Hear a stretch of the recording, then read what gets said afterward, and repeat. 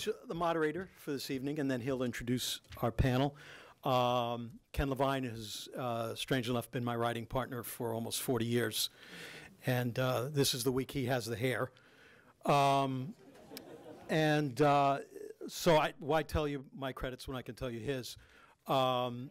He's a writer, producer, and creative consultant on such shows as MASH and Cheers, Frasier, Simpsons, Wings, Becker, a lot of things, some of our own stuff, but, you know, something's got to fail. He's also directed about over 50 episodes of television on shows like Everybody Loves Raymond and Wings and Frasier, Dharma and Greg. Just because he couldn't stand me for a few years, he went off and became an actual baseball announcer. And he was the voice of the Baltimore Orioles and the Seattle Mariners and the San Diego Padres. And for a few years, he was the host of Dodger Talk. So he is the only Jewish comedy writer who's a big hero in East LA. Ken Levine.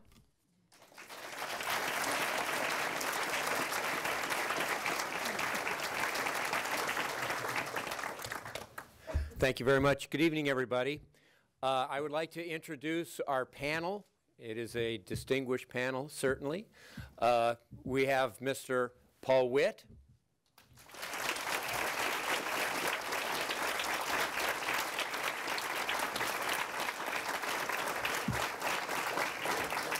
Anywhere you like. His partner, Tony Thomas.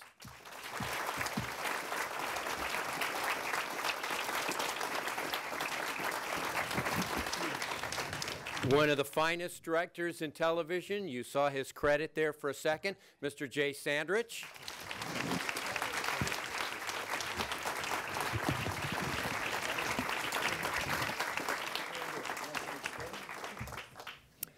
And a writer from Witt, Thomas Harris, who went on to create a show called Arrested Development, Mitch Hurwitz.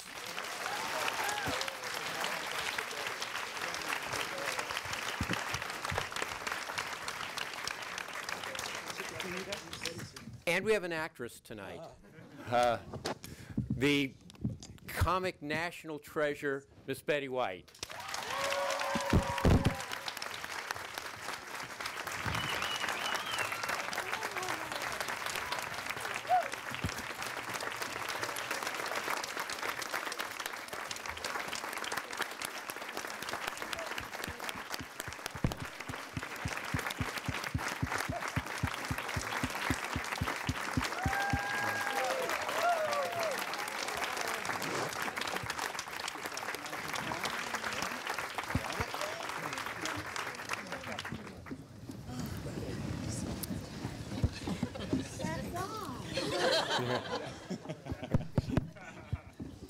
Okay.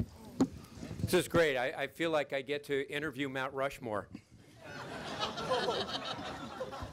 I'm Teddy. I'm Teddy.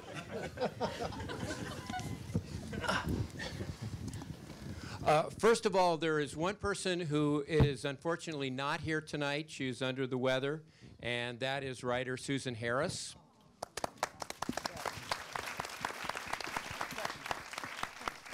And before we start, I would like to have Paul read a letter that Susan wrote for all of you.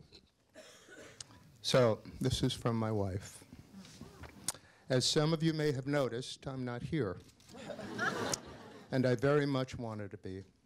Instead, I'm stuck at home with an upper respiratory infection, which in my case is not shorthand for cold. I'm on 2 antibiotics, steroids, a cough medicine so strong that if I wasn't so sick, I might actually be enjoying it. And if I had managed to stagger up here tonight, I wouldn't be talking or making much sense, or less than usual.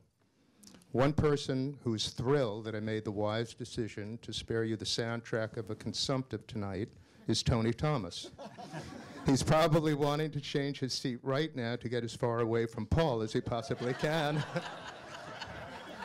And you might think twice about shaking Paul's hand if the urge strikes. In any event, the truth is you're all much more interested in Betty, my personal hero, and you'll want to hear from Mitch, who would love to answer your questions about Arrested Development. Anyway, when I'm better, I would love to come to some classes for a Q&A. And now that I've made this clear in front of Dean Daly, you know there's no way in hell it's not going to happen. Have a wonderful evening.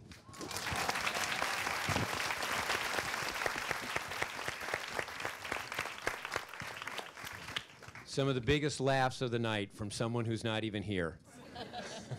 Well, first of all, let's go down the row and have each of you introduce yourselves and talk a little bit about how you got started. And in the case of Mitch, who's at my immediate left, your affiliation with Witt Thomas Harris. I was under the impression this was just about me, so I'm a little, you're catching me off guard.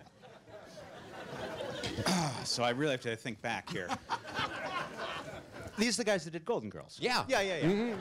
Yeah, Betty White down there. Yeah, I love that show. So I got into the Witt Thomas family late, but it was, you know, as I look back on it now, I mean, even as I experienced it at the time, these are my mentors. And I really, it was such enormous fortune. I'd gotten the job there as a runner out of college, and was confused immediately when I found out the job was getting coffee for these guys. And I called and it really wasn't. I mean, it was more than that. But I for some reason, I just thought, well, I'm going to do something important, you know, there. And I immediately found out, like, no, this is how you get in. This is you, and I know a lot of you people are, you know, going through this yourselves. You want to get around it, and you want to hopefully be fortunate enough to find really talented people to mentor you. And I met Paul Witt and Tony Thomas and Susan Harris, and they had their production company, and that's who we're celebrating tonight. And they had already had enormous success. The Golden Girls had already been on the air and had won Emmys, and Soap had been, you know, hugely meaningful to me. I mean, actually, it's Arrested Development. You know, I think everything in Arrested Development is really from these guys. And they had a very, very unusual business. It doesn't exist today. They had their own company. They were their own bosses. They made big studio deals so they could afford to make these shows. But they were really mavericks, and they fought for writers.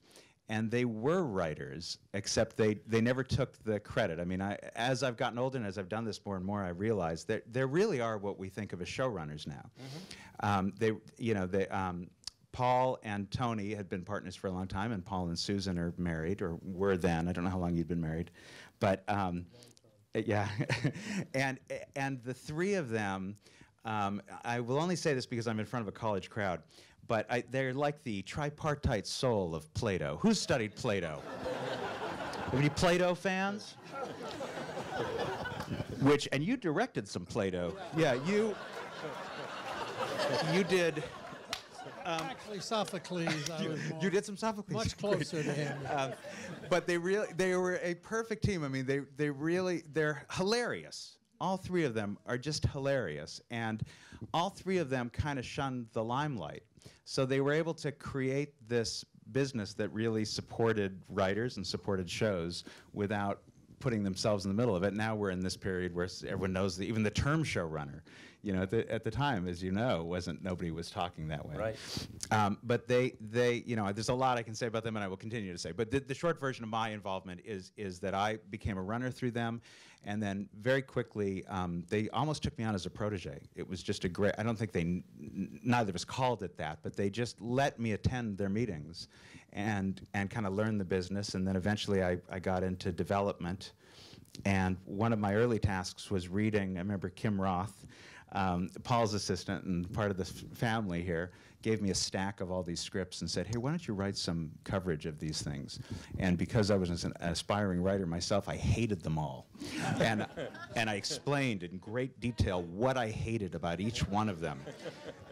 And then I remember Kim calling me and saying, like, you might want to revise this. These are all people that work here, and that you're, you know.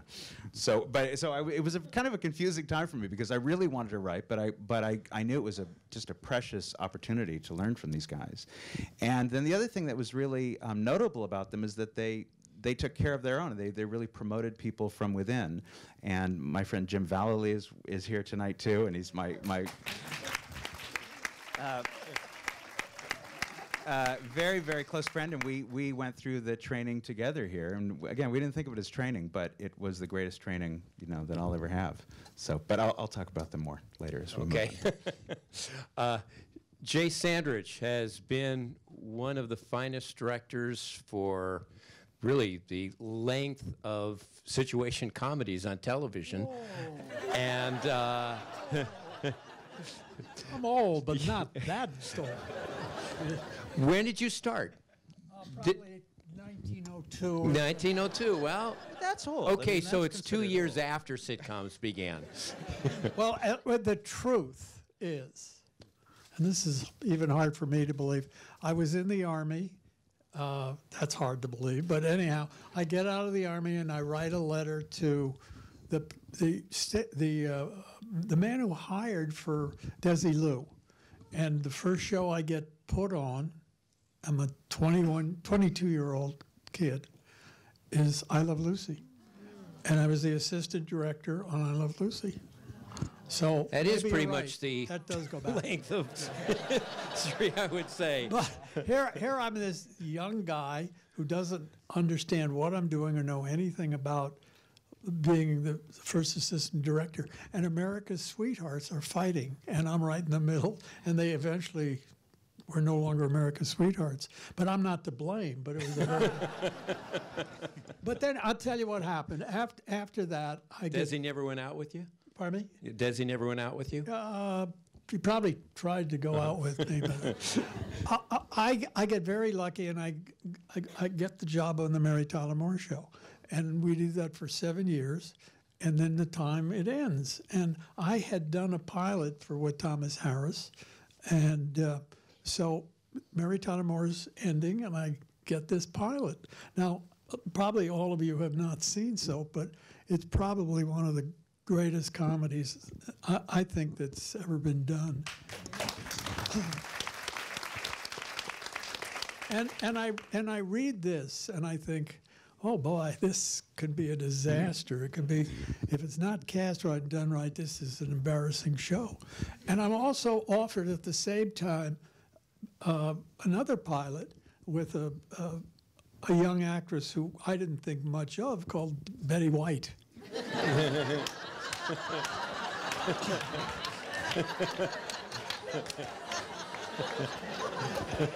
And to be honest, I don't know whatever happened to her.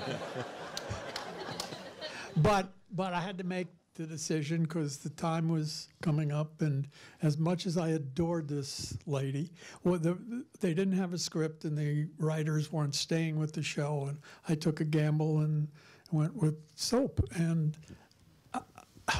it was just an amazing experience. I was just saying earlier, Jay Johnson, those of you who ever saw the show, he was the ventriloquist who had the dummy, and Billy Crystal, two men who won Tony Awards off-Broadway for one-man shows that they wrote, and brilliantly wrote. Both of them were really good writers. We never ad-libbed because the writing was so good. We'd get a script, and it was never, how can we make this work, or how can we improve this? It was just, boy, this is really great. Well, and it was all Susan Harris. It was also, yeah. well, I mean, of course, Paul and Tony. But absolutely. No. But I mean, I'm it was what was unusual about it in an era. Is this my turn or I'm yours? I'd like to. This is the first I even found out. We never really worked together because I had done the pilot to Golden Girls, and then I left to go back to New York to do Cosby, so I didn't know this guy. But what I was going to say was two things about Soap. Basically, it was the most fun group to work with, which is unusual in comedy because usually the director is here and the writers are behind him shaking their head and saying, no, that's not how we intended it.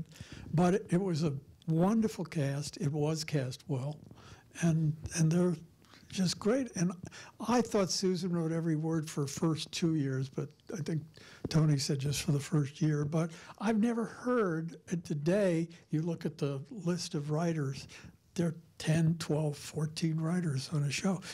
these guys did it all, and it was amazing.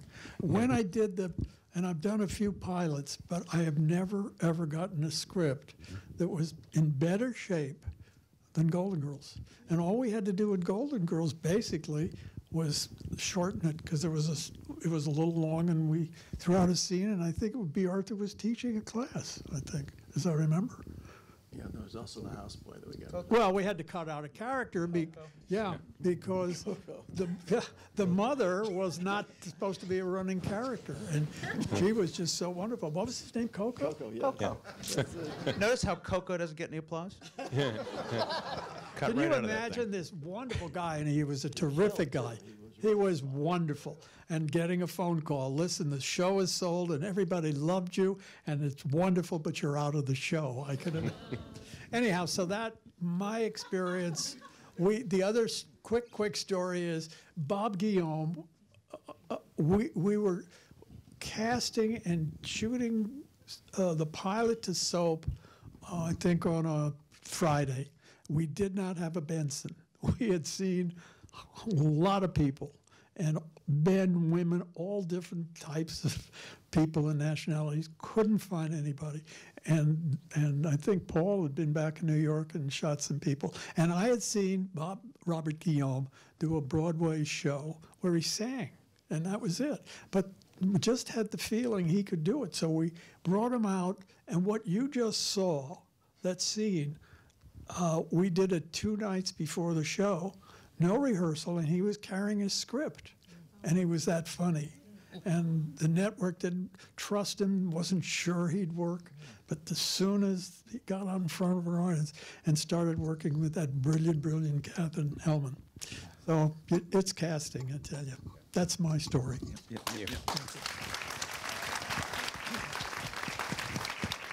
By the way, Susan Harris wrote all or part of all 93 episodes of Soap. 93 episodes.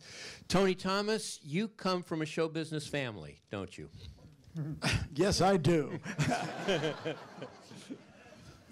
Yes, show business is my life. Now, show business, yeah, I came from a show business family. My father was Danny Thomas, and I spent...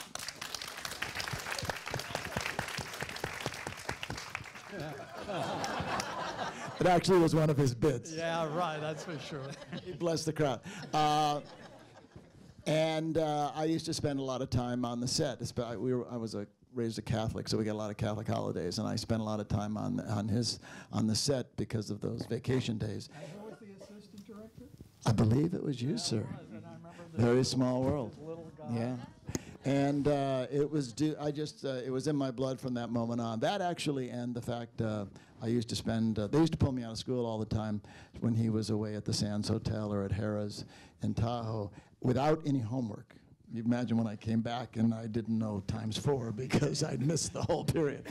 But I mean, it was amazing that they pulled me out so many times. But what I got from that, even through 10, 11, 12 years old, was my father. I watched his show over and over and over again. And then we'd go to breakfast at 2 in the morning, and he would dissect the show and move the pieces around and tell us how he wanted to maneuver the audience and where it was good and where it wasn't good, and that really taught me a great deal about, first of all, the joy of making people laugh and how to construct it so that people pay attention. He used to say to me, I don't care how much I laugh, I want to know when I stop talking, there's no one breathing in the room. You know, I don't want to hear a thing. And if I don't hear a thing, I know I own them. And actually, that was Susan's writing. We could have scenes that we would laugh, and then there would be these minutes go by where she wrote, and you start to cry, and then the big laughter would hit after that, and it was very, very reminiscent to me of how my father constructed his material. So, what else you want to know?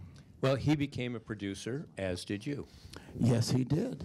He did. Actually, he became a producer with Sheldon Leonard, and I watched that relationship. And truly, because of that relationship, when Paul and I got together, I knew what our relationship was going to be, because I saw those two guys become brothers and really love each other and get along and care for each other. And and all of that stuff. And